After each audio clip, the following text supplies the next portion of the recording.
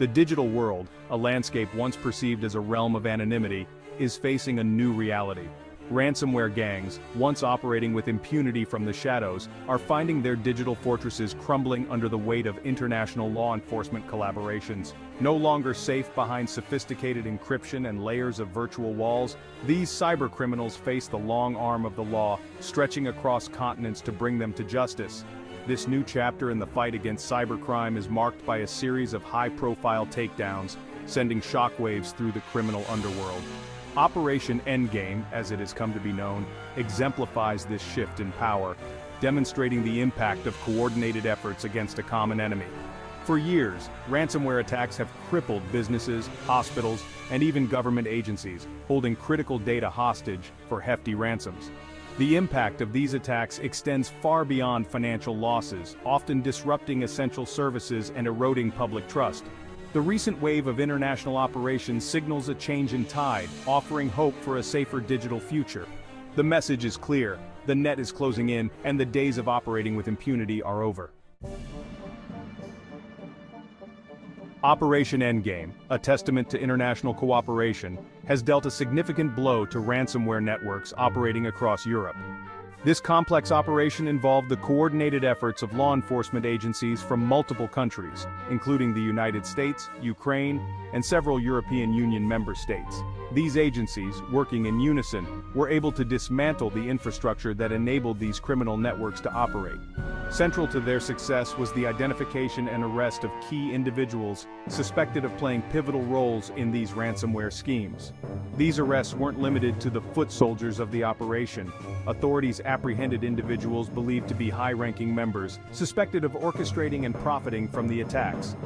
While the details remain tightly guarded to protect ongoing investigations, early reports suggest that those arrested face a litany of charges related to computer intrusion, data theft, and financial fraud. The scale of the operation underscores the growing commitment among nations to combating ransomware, recognizing it as a global threat that transcends borders. By pooling resources, sharing intelligence, and coordinating their efforts, these countries have demonstrated the power of collective action against cybercrime. The success of Operation Endgame serves as a blueprint for future operations, highlighting the importance of international collaboration in combating sophisticated cybercriminal networks. Operation Endgame didn't stop at dismantling the technical infrastructure of these ransomware gangs. Law enforcement agencies went a step further, targeting the financial gains from their illicit activities. Authorities seized millions of dollars in various assets, including cryptocurrency wallets, luxury vehicles, and properties believed to have been purchased with illicit funds. These seizures represent a significant victory, striking at the heart of the ransomware business model profit. By seizing the ill-gotten gains, law enforcement agencies aim to cripple the financial resources that fuel these criminal enterprises. This can hinder their ability to recruit new members, develop more sophisticated malware, and launch future attacks. Moreover, the seizure of assets serves as a powerful deterrent, sending a clear message that engaging in ransomware activities carries significant financial risks. Section 4. Collaboration is key, the power of unity. The success of Operation Endgame highlights the indispensable role of international cooperation in combating cybercrime. Ransomware gangs often operate across borders, exploiting legal loopholes and jurisdictional complexities to evade justice. No single nation can effectively combat this global threat alone. It requires a coordinated, multinational approach to effectively track down perpetrators, dismantle their networks, and bring them to justice. Operation Endgame demonstrates the effectiveness of joint task forces, information-sharing platforms, and collaborative investigative efforts. By working together, nations can overcome jurisdictional hurdles, share critical intelligence, and pool resources to conduct complex multinational operations. The interconnected nature of cybercrime necessitates an equally interconnected response. Section 5. The Tech Arms Race. The battle against ransomware is also a technological arms race.